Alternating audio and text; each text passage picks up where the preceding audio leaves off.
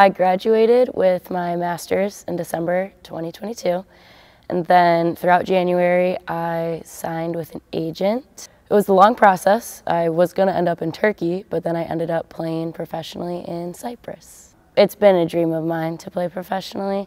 I think probably like high school, beginning of college is when I really first kind of took thought in it. I was just reading my journals that I wrote from Italy, couple paragraphs in, and I was like, I could really come play professionally overseas.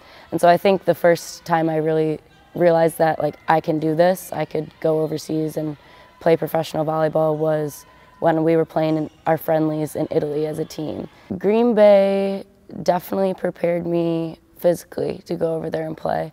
I had all the skills. It was just kind of learning more as I was there. So a lot of times they'd say something in Greek during practice, and then for the foreigners, you'd have to re-say it in English just to let them know what was going on so we weren't all confused. But there was definitely times where I still didn't know what was going on.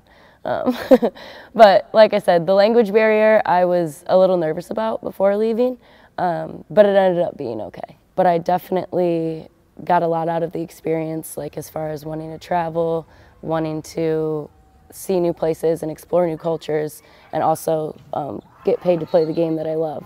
I was at Green Bay for 5 years. I was so used to the culture and being around the same people all the time. Sometimes I would be in the middle of a game and I'd be like, oh, I wish Callie was here, or I wish Tip was here to celebrate this point. But it just speaks a lot of volume about the culture. They're definitely meaningful when I'm an ocean away thinking about, wow, I wish this person was here to experience that with me.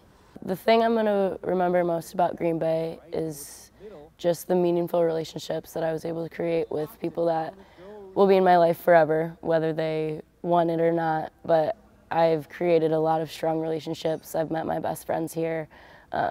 That's the thing that it's always been about, is the people, and it's always been bigger than volleyball here, and it's always been more than volleyball.